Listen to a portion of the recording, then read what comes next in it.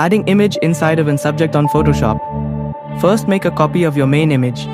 Go to the lasso tool and create a selection around the subject area where you want to insert your image. Press Ctrl+J to create a separate copy of that selection on a new layer. Now go to File, Place Embedded and select the image you want to insert. Use Ctrl+T to adjust the size and position, then apply Distort to fit it around the object naturally.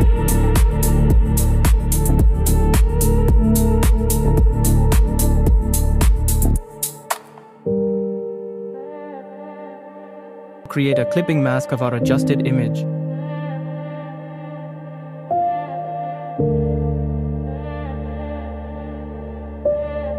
Finally, go to Blend Options and use that one. And here's your final result. The image is placed inside the subject.